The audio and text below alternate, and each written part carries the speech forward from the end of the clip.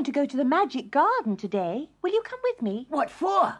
Well, Digby the gardener has lost his dog, and Can we pick some flowers? Morris, we've got to find Digby's dog, Spot. What's Digby's dog, Spot? Don't be so dim, Morris. Digby has a dog. His name is Spot. He's lost. Oh, Spot! Why didn't you say so? Yes, let's go and look for him. And while we're looking, we can sing our riddle. Our riddle! Ready when you are.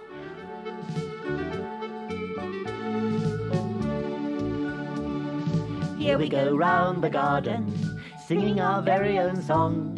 When the sun comes out, we dance and shout with a rat-a-tat-tat and a bing-bang-bong. We've got a riddle, it's short and sweet. Who's got a blue coat and 4 big feet? Who won't ever fight and who won't ever bite? And who says you what quite a lot? Yes, Spot. Spot, where are you? Where are you, Spot? Naughty dog. He is naughty, isn't he?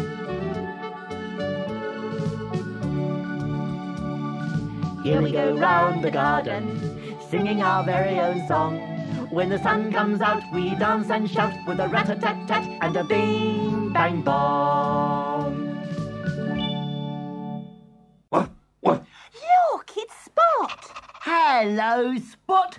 Have you been hiding from us? You what? Oh, no. I've been hiding from Digby. He won't let me have any fun in the garden. Fun?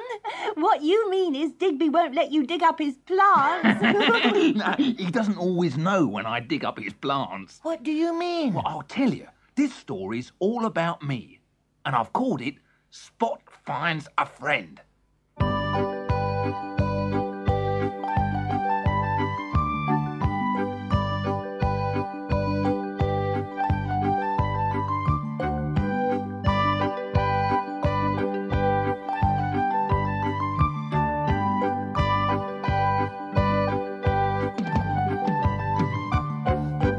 One spring day, I was with Digby in the magic garden. "Now, Spot," said Digby, "be good while I plant these seedlings." "You what?" I said. "Seedlings.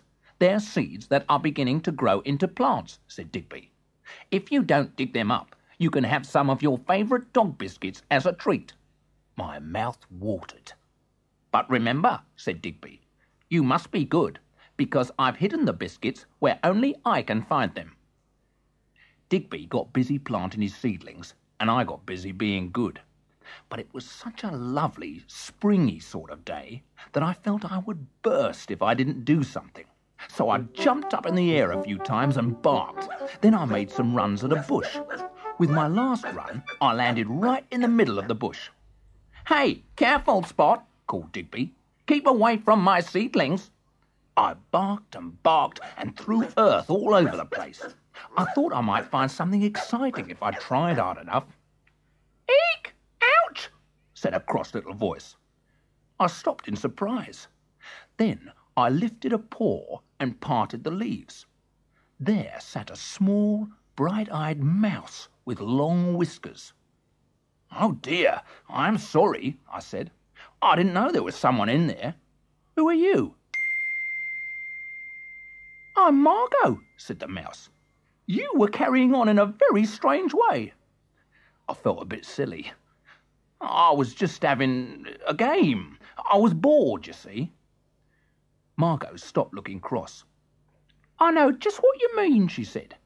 "I've been asleep for ages because I was bored too. I was just going to look for some breakfast when you jumped on me. By the way, who are you?" "You what?" "I'm Spot. And I know that somewhere in this garden are hidden the most delicious biscuits. Let's look for them together." "You're a very nice dog, Spot, even though you are a bit bouncy," said Margot. "Do you know where these biscuits might be?" I looked round for Digby. He'd gone to work in another part of the garden, and his back was turned. "I think," I said to Margot, "that they're buried among Digby's seedlings, because that's just where he told me not to dig." "Well then," said Margot, "why don't you dig the biscuits up now, and I'll plant the seedlings after you."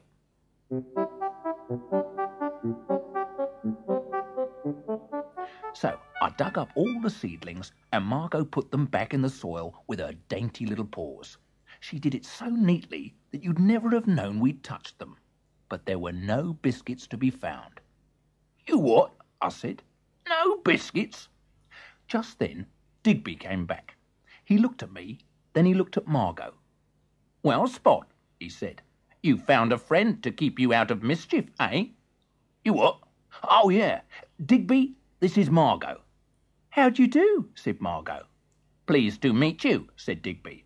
"Spot, I can see you haven't touched my seedlings, so here's your treat. You can share it with Margot." Digby took out a box of my favourite biscuits from his bag of garden tools. Margot and I winked at each other, and as we munched the biscuits, we couldn't help looking at each other and laughing. Poor Digby just could not understand why.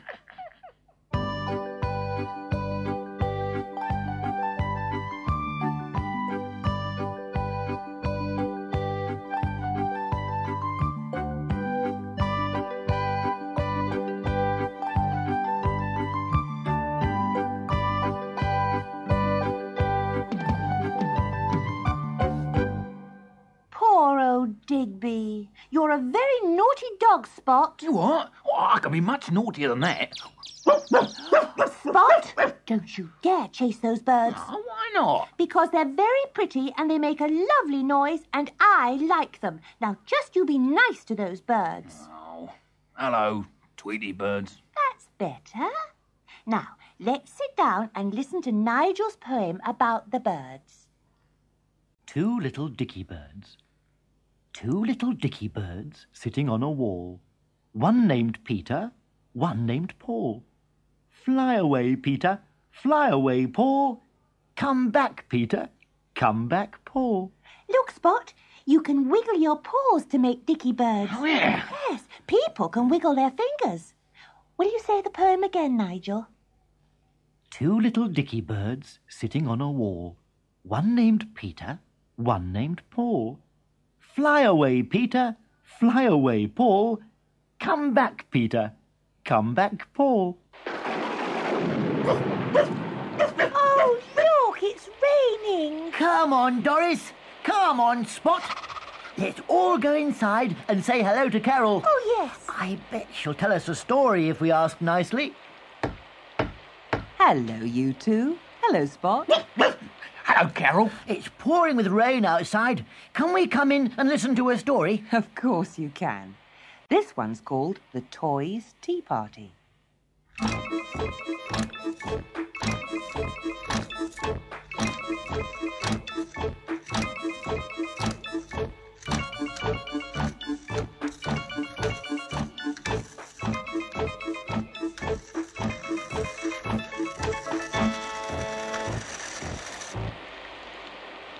Teddy the bear and Rita the rag doll looked out of the playroom window. It was raining, and there were pretty patterns running down the glass of the window. Outside in the garden, the goldfish pond had overflowed, and there was water everywhere. The garden table and the garden chairs were soaking wet. Oh, no, said Rita. We won't be able to have our garden party now. Of course we will, said Teddy. It's only a shower. The rain will stop soon. 1 o'clock passed, then 2 o'clock, and still it rained. I told you it wouldn't stop in time for the party, said Rita. And I've made lots of sandwiches and buns too. I know, said Teddy. We can have the party indoors. But where? Asked Rita. Right here in the playroom. That's a great idea, smiled Rita. But we better hurry. Our guests will be here soon.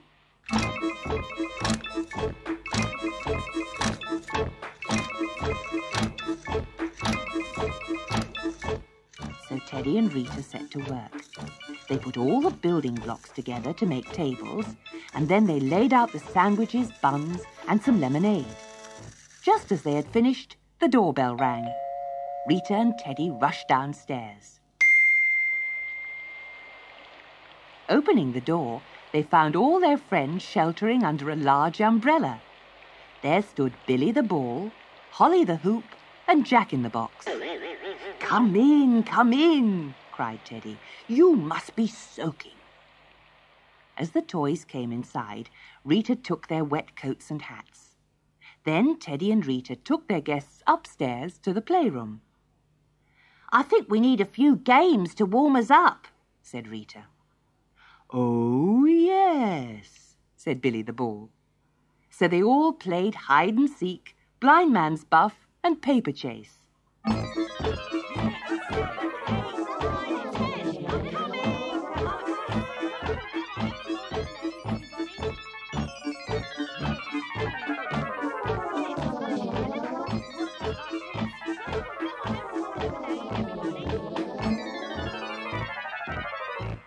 What a super party, said Jack-in-the-Box.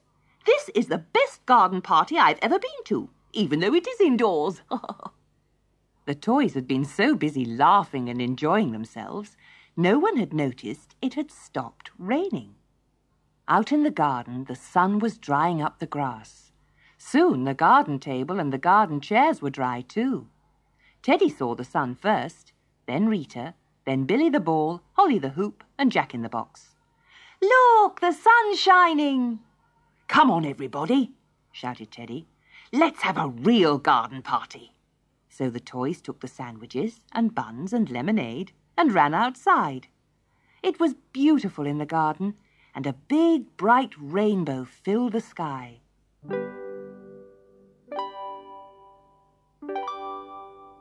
The friends sat down to have their tea.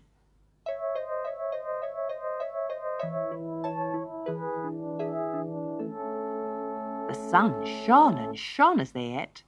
Teddy mopped his forehead with a handkerchief. I know. Let's use the umbrella as a sunshade, said Jack-in-the-Box. It'll keep us cool, and the lemonade too. Yeah, cried Holly, and Jack-in-the-Box hopped off to get the umbrella. The toys set it up over the tea table, and then they all sat down by the goldfish pond to enjoy the rest of their tea.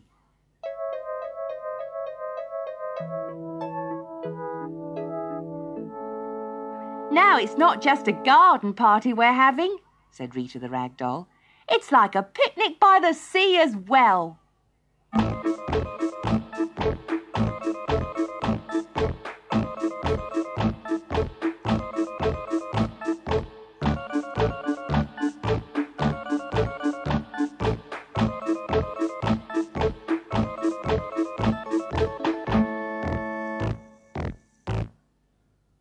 Look, Doris, the sun's come out in our garden too. Hooray! Let's go round and round the garden. Like the teddy bear. Wait a moment. That reminds me of something. What?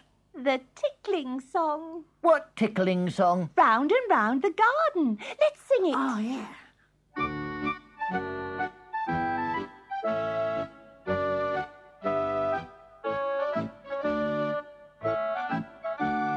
Round and round the garden like a teddy bear. One step, two step, tickle you under there. Round and round the garden like a teddy bear. One step, two step, tickle you under there. I'm going to tickle you, Morris. Oh, no, don't, Doris. You're making me laugh. Come on, let's do it again. Yes, let's.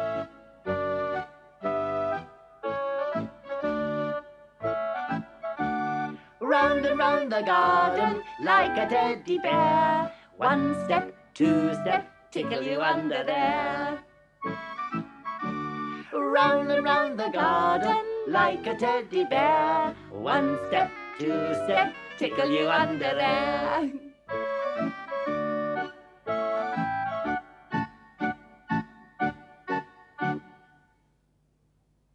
Doris, where are you? Here I am. Oh, I've been walking in the magic garden. It's so beautiful.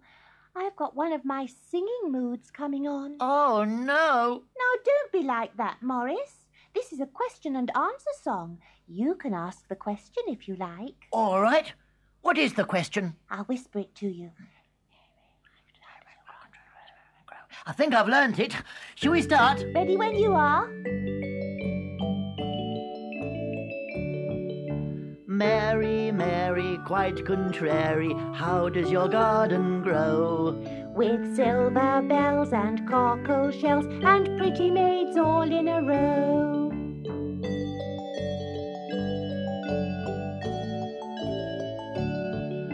Mary, Mary, quite contrary, how does your garden grow? With silver bells and cockle shells and pretty maids all in a row. With silver bells and cockle shells and pretty maids all in a row. Silver bells and cockle shells? I'd soon dig that lot up. No, you wouldn't, Spot. No. You'd be a good dog if I asked you nicely, wouldn't you? You what? Wouldn't you? Well, if you ask me very nicely. All right, Spot. Dear, kind, good Spot, please, please, please, will you sit down with me and listen to Nigel's story? Spot? Oh, all right, I'll be good. What's the story? It's Jack and the Beanstalk.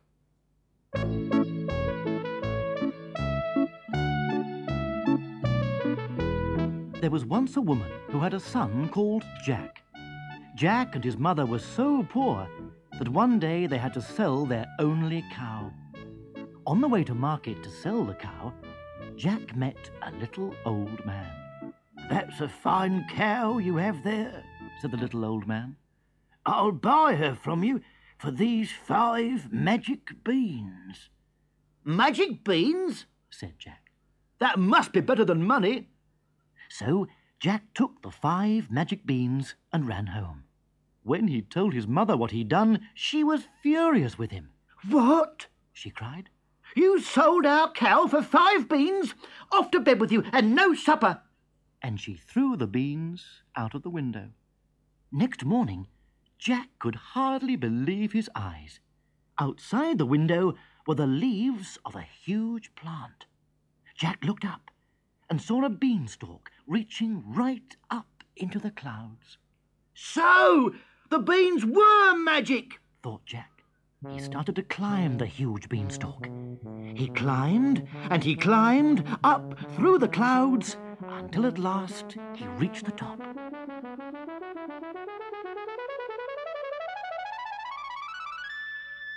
In the distance, Jack saw a castle. He walked and he walked right up to the castle door and knocked. The door was opened by the biggest woman Jack had ever seen. He looked up at her. "Please," he said, "could you spare me something to eat? I'm so hungry." "Be off," said the woman. "My husband will be back soon, and he doesn't like little boys." But Jack pleaded and pleaded, so the woman let him in and gave him some bread and cheese. While he was eating, the castle walls began to shake, and Jack heard the thud, thud of giant footsteps in the passage. "It's my husband," cried the woman. "Quick, hide in the oven." She had just closed the oven door on Jack when an enormous giant burst into the kitchen. "Fee, fi, fo, fum," he roared. "I smell a little boy in this room." "Nonsense, dear, nonsense," said his wife. "Sit down and eat your dinner." The giant sat down and ate plateful after plateful of his huge dinner. When he'd finished, he said, "Bring me my magic hen. It's time she laid some eggs." Jack opened the oven door a crack and peeped out. The giant's wife brought in a little brown hen and put her on the table. "Lay, hen, lay," said the giant. At once the hen laid 1, 2, 3 golden eggs. Jack could not believe his eyes. The giant chuckled with pleasure. Then, with a growl, he laid his head on the table and fell fast asleep. So, too, did the giant's wife. Jack crept out of the oven, picked up the hen, and ran out of the castle, across the clouds, and back to the beanstalk. He climbed down the beanstalk and ran into his house. His mother was overjoyed to see him. "Now we shall never be poor again," said Jack, stroking the hen. He told his mother all about the beanstalk and the giant and the golden eggs.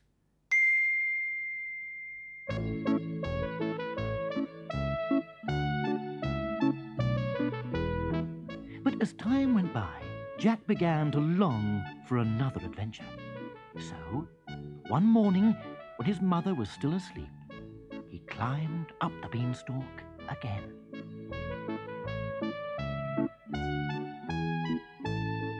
This time, he slipped into the castle while the giant's wife was in the garden, so she did not see him. Jack went into the kitchen and hid in the washtub.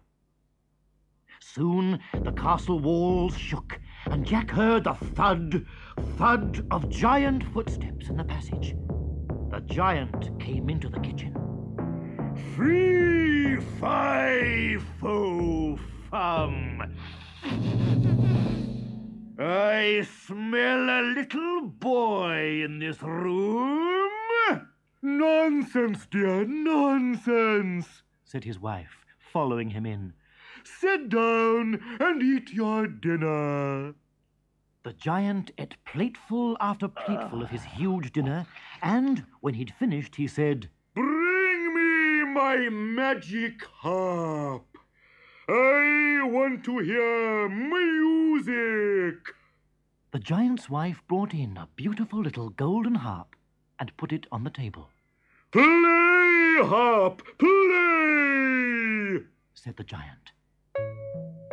At once, the harp played a gentle lullaby. Soon, the giant was fast asleep. So, too, was the giant's wife. Jack jumped out of the washtub, picked up the harp, and ran out of the castle. But as he ran, the harp called out, "Master! Master!" With an angry roar, the giant woke up. Seizing his axe, he chased after Jack. Jack raced over the clouds in terror, clutching the harp to his chest. He threw himself at the beanstalk and slithered down its stem. The giant crashed after him. "Fetch my axe!" cried Jack to his mother as he reached the ground. His mother rushed out with the axe, and, as the giant's feet appeared through the clouds, Jack chopped and chopped at the stem of the beanstalk. The beanstalk began to sway, and then it snapped in two. With a crash, it fell to the ground, bringing the giant with it. The giant hit the ground with such a thump that the earth shook, and he lay there as still as a stone.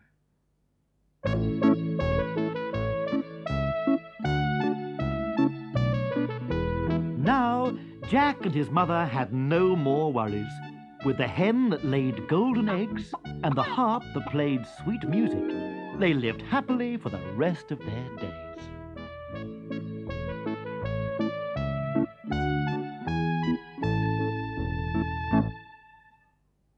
Spot, what have you got in your mouth? What? Oh, a flower pot. A flower pot? Oh, goody! There are lots of things you can make with them. Such as? Well, it's all in Carol and Stephen's rhyme. Flower pot games. Look in the garden or under the stair. Find all the flower pots Father can spare. Mix sand and water. It's easy and fun. And you'll get a sandcastle out of each one. Pick out a small pot to wear as a hat. But don't get your head stuck. You wouldn't like that. 2 little flower pots, held up together, make lovely binoculars. Look at the weather. Put one on another until you've got plenty.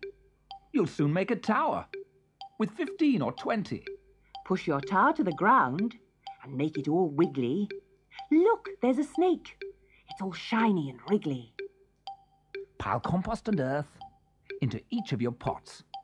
Let seeds grow to flowers, like grown-ups from tots.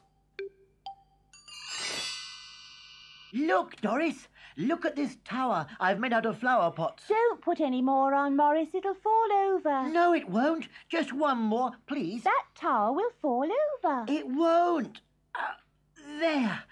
What a super tower.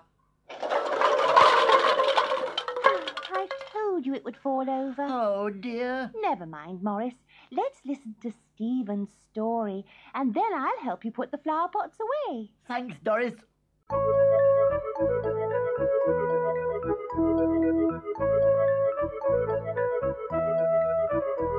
The Garden Under the Sea. Rachel sat on the beach in tears. She was feeling lonely by the sea, but even worse, she had lost her garden. Rachel's parents had brought her to live in another country where her dad had found work. The family had left their house in England and now lived in part of a tall building. Mum said it was a flat. It was nice, but the flat had no garden. If only we could have brought our garden with us, thought Rachel. She remembered how lovely it was. It had a pond, too, with beautiful lilies floating on the water. Suddenly, something bobbed above the waves. As Rachel stared, she saw it was a mermaid with a shiny fish tail.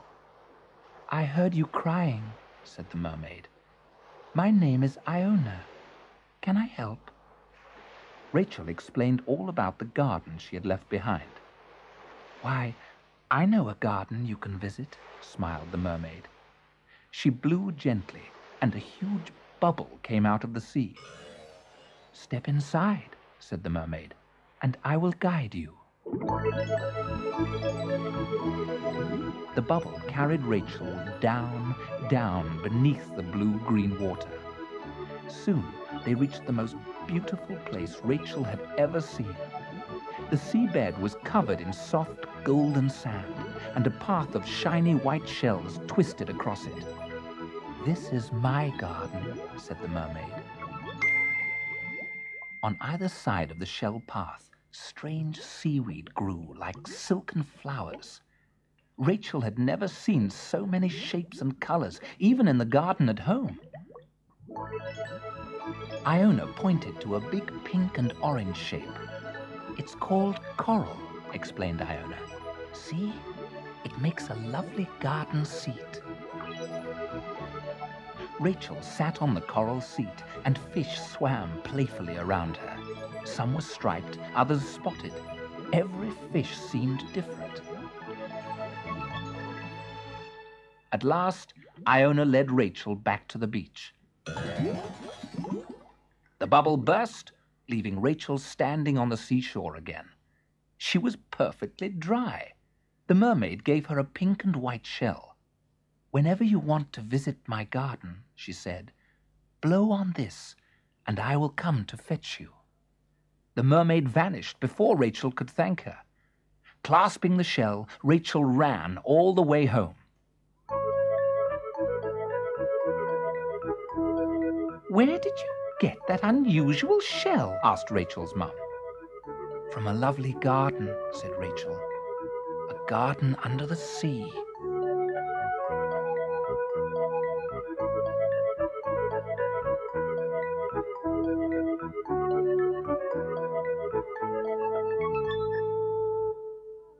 A garden under the sea.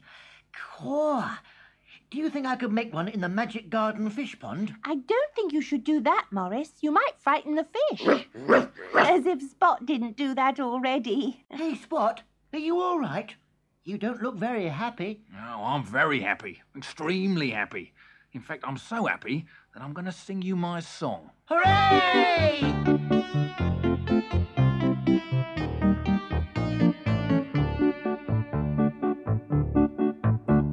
You what? You what? It's a dog's life being a dog called Spot. People shout at me and say, "Naughty dog to disobey. Go away, you're just a stray called Spot." You what? You what? Do I like it? Do I like it? Not a lot. But the magic garden's home, and I'll stay here like a gnome, and I'll never, never roam, 'cause I'm Spot. Yes, I'm Spot.